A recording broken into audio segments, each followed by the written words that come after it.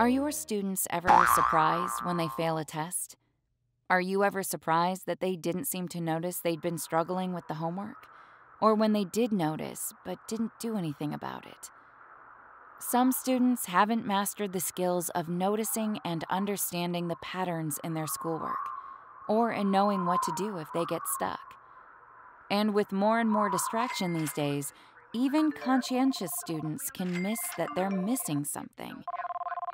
A tutor working with a struggling student can provide extra guided practice.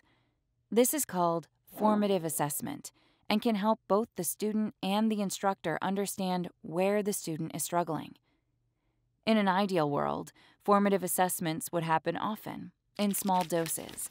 That way, the student always knows if they're still on track.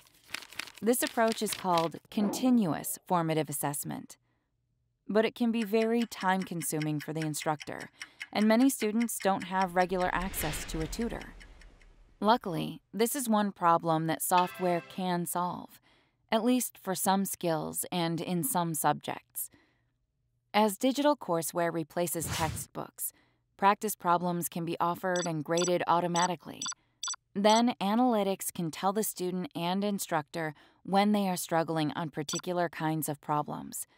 And courseware with adaptive learning features can give feedback and more specific practice problems as needed.